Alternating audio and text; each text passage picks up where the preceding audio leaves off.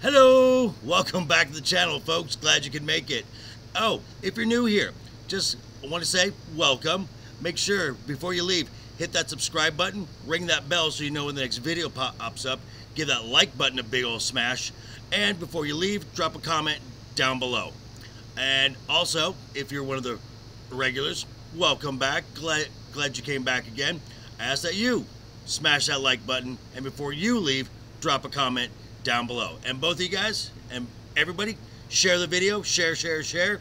We're at 154 subscribers at the time of recording, 200 by the time Kenobi drops May 27th. Okay, so we're gonna do a shout out and mixed in with the hashtag keep talking segment here, and the shout out has to go to Salty Nerd Podcast. First off, congratulations, guys. 5,000 subs, great job. I was on a panel for their 5,000 celebration. It was really good. They support me, and really this is kind of where this all thing started from. So if you want to blame someone, blame the Salty Nerds. They also kind of spearheaded the idea for the name that based on my first video.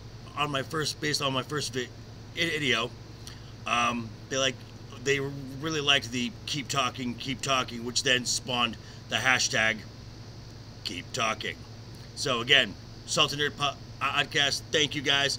Looking forward to doing more stuff with you guys in the future. And now that that's done, the reason why we're here, episode 5, coming to an end of Moon Knight. Alright, this is the third act. Here we go.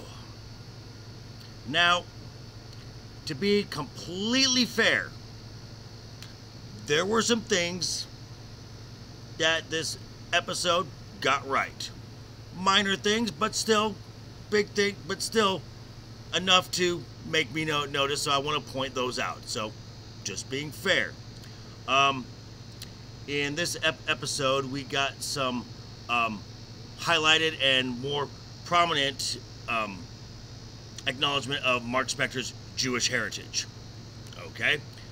We had a few little clips, like a New Rockstars found a book, and a very small, in one of the mirrors of Stephen, you could barely see the Star of David. So, but here it's very, in a few scenes, it's very prominent. This was a lot of backstory and flashbacks, because we all love flashbacks, don't we? So, and then we see Mark's childhood home. Obviously, it's in America. Is it New York? Sure, let's call it that. Why not? There was also in the flashbacks when he and Mark and Steven are going through the psych ward to go through their memories, where Mark makes reference to his former military career. Also with that, his former partner Bushman. Okay, and then they showed the moment when he becomes the Moon Knight, when he finds the Temple of Khonshu. Khonshu gives him the powers. He gets the suit.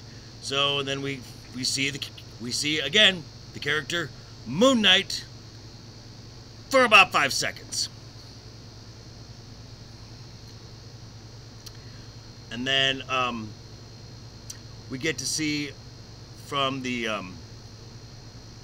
that Steven was part of Mark's psyche ever since he was a child.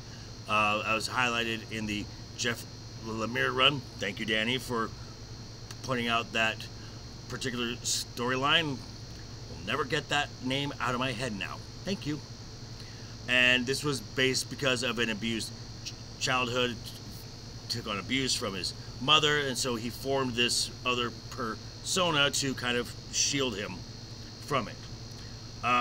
Also with his mom, there was the callbacks to the first episode when Steven's saying "later Gators" when he's on the phone talking to his mom, but his mom has been dead for some time, so This was all callbacks to episode 1. Okay. We saw the scale of judgment where Mark and Stevens, their heart is being weighed by the feather of scales of justice with the feather of truth. I'm not sure if that's the actual goddess that was in charge of that. Danny from Comics and Cosmetics would know more about that than I would, just saying. And then on their way to the Gates of Osiris to go back to the real world, we see as the Hippo goddess is saying that unclaimed souls are just falling into the underworld, and this is wrong, this is evil. Has Amit already been released? Could be, I don't know. And then at one point Steven gets tossed off the boat and gets frozen in the sand. It's at that moment when the scale balances and Mark's soul is at peace. And instead of going back to the real world, we find himself in the field of reeds, which is spend the rest of your life in paradise, so kind of like heaven, I guess. And that's where the episode ends. We got a lot of questions that still need to be answered for this finale, because does Mark go back to the Earth realm? Has Amit been released? I got nothing. I will say that by far this episode was the most engaging episode for me.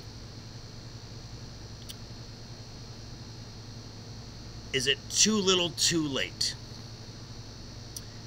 Can this series be saved and turn around for this by this episode?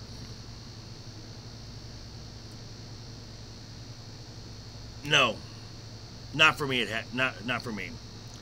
And it just goes back to too much stuff previously that has been done with the characters: Stephen Grant, Marlene / Layla, Crawley, Ethan Hawke, Arthur Harrow, Mr. Knight.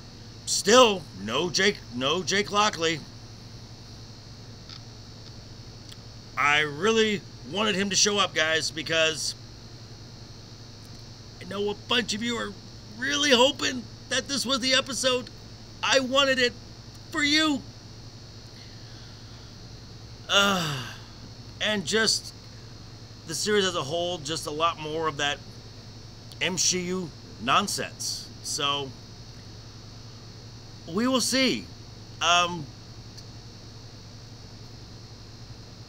don't know. I mean, these series have started off. I mean, some have started okay, but every single series has had a descending trend from series intro to series finale.